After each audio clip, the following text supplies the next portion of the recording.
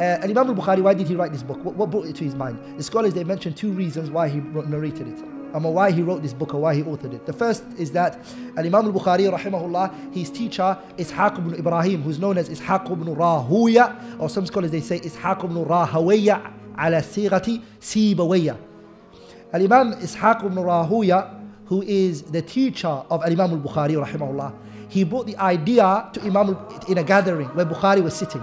He said, if only a person came out and wrote a book that's all authentic and the hadith are all correct and authentic, it would have been something good. Bukhari was in the gathering, he heard that, and when he heard that, it hit his heart. It sunk into his heart, and my beloved brothers and sisters, he then wrote the most authentic book on the face of this earth. And this shows the aspiration of these people. Things like that will wake them up, and they would want to do something.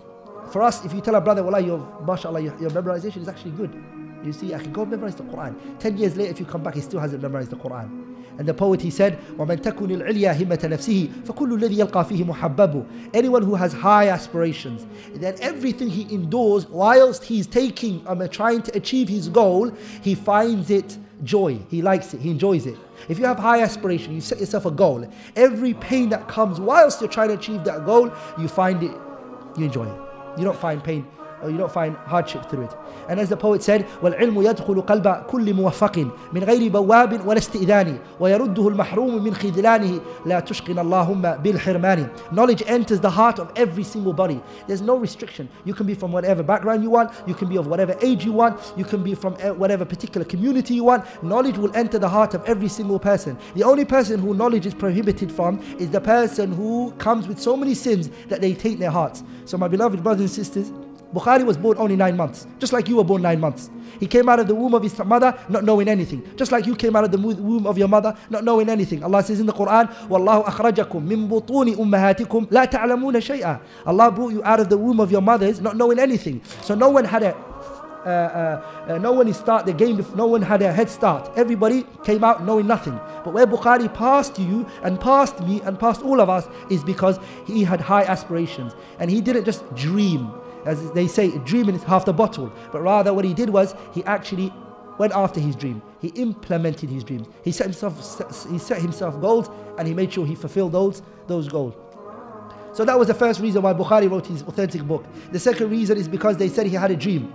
And in the dream what he saw was the Prophet ﷺ, flies were coming to the Prophet's face, alayhi salatu wasalam. And Imam Al-Bukhari, he had, what's it called, this thing you... A swat. Yeah, you know, you get rid of the flies. He had that, and the Prophet ﷺ, he was getting rid of the flies, not touching the Prophet's face. So when he woke up, he asked the interpretation of this dream. He said, what is this dream that I had? And they told him, you are going to defend the Prophet's sunnah ﷺ, and you're going to make sure that no one comes and attributes to him that which he didn't say ﷺ. And this reminds me of what I read by Imam Al-Barzali rahimahullah, Alamuddin Al-Barzali rahimahullah, min talamidat Imam Ibn Taymiyyah. It was from the students of Imam Ibn Taymiyyah rahimahullah. He saw Al-Imam Al-Dhahabi rahimahullah one day. He saw Imam Al-Dhahabi, Alamuddin Al-Barzali saw Al-Imam Al-Dhahabi. You guys don't know what Imam Al-Dhahabi is, the great historian and the great scholar of hadith. Barzali saw Dhahabi writing something. He saw him writing on a place, and then he looked at him, and at this particular time Imam Al-Dhahabi was into the field of qira'at, the recitations of the Quran and the dialects of the Quran.